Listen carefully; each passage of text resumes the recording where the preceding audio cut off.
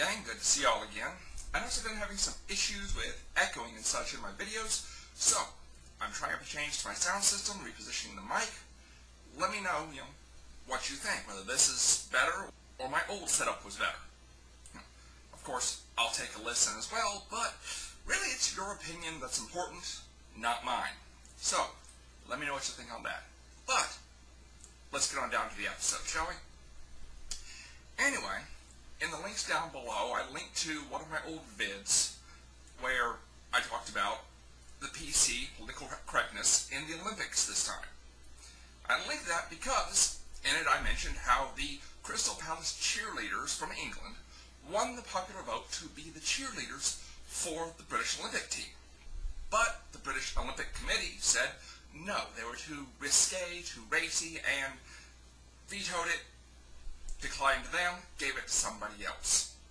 Well, they did their video entry, which is what the public voted on, to the song Call Me Maybe. I got exposed to the song, kind of liked it. I've kept it around on my playlist a bit. And my wife a couple times has looked at me and, are you listening to that again? Oh, yes. She doesn't like it all that much because the song gets stuck in her head and she can't get rid of it. I like it because it's got a nice little beat, and it's got cheerleaders. I'm a guy, I'll admit to it. It's got hot cheerleaders, doing a song. It's kind of cool.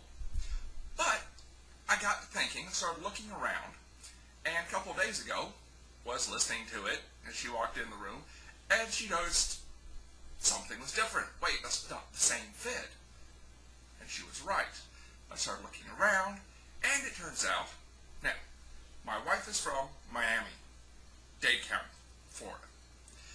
And her football team is the Miami Dolphins. That's what she grew up with. She loves the Dolphins. They're not the same as when Marina was with them. I hear that from her and her family. But she loves the Dolphins. Turns out the Miami Dolphins cheerleaders also did their own video promoting themselves and the team to Call Me Maybe. That's linked down below as well, as is a new link to the original video by the Crystal Palace cheerleaders. I got to looking around some more and found more little promotional vids done to that song by other groups, to include the Staples Stadium personnel and the 2012, this year's obviously, Miss USA pageant contestants. And they even got the hairpiece himself, Mr. Donald Trump, to appear in the video. So, take a look, enjoy some of the scenery. Let me know what you think, which one's your favorite. Personally, I can't make up my mind. So, take care of yourselves. I am the Articulate Grunt, and I will catch up with you later. Keep your heads down. Bye.